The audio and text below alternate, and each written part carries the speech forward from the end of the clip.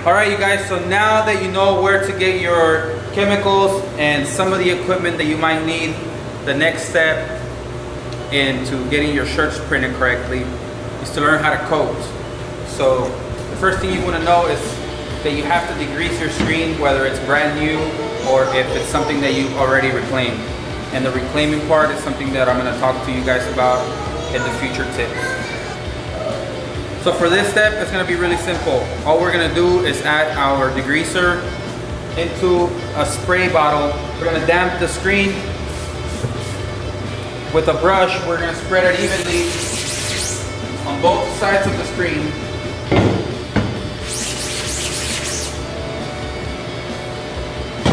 And simply rinse it off.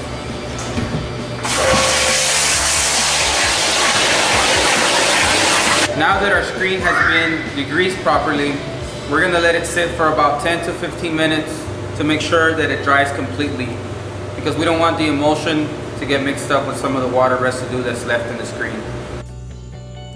Okay, so now that your screen is dry, we're going to continue with the next step, and we're going to go ahead and coat the screen.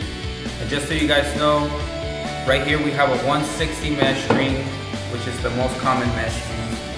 And it's considered a manual screen for the size. We have a 20-inch cross and 24 tall. For this, we're going to use the scoop coater for the emulsion. This is a 16-inch scoop coater.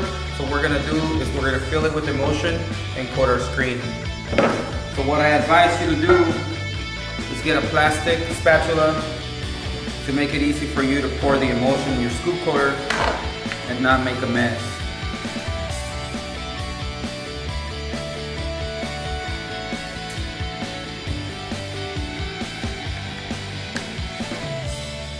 Another important thing to know is if you're just getting started, I recommend that you get a small quart bucket of emulsion so that you don't buy a gallon and let it sit for a long time if you're not going to be using it.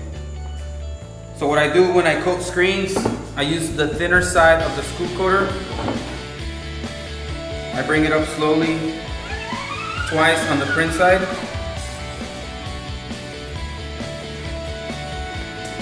Making sure all your emulsion comes down. And then you want to finish on the ink side. You want to make sure you have a slow and steady motion when you're bringing it up, so that you allow the emulsion to come to the other side. But to double check, you want to make sure you have a nice and glossy backside.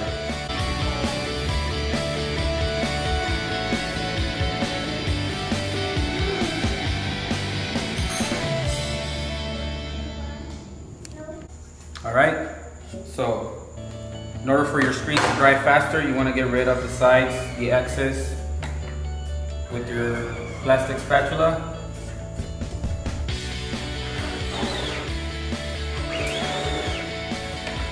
And to let your screen dry, you want to have it in a dark room facing this way. So if you don't have a rack, you might want to find 4 items that are the same height, put them on the floor and let it sit for about 20 to 30 minutes. So this is how you coat a screen, and these are the tools that you need. I personally use the UDC2 emulsion, and it is the most recommended from me. Thanks for watching. This is tip number 2.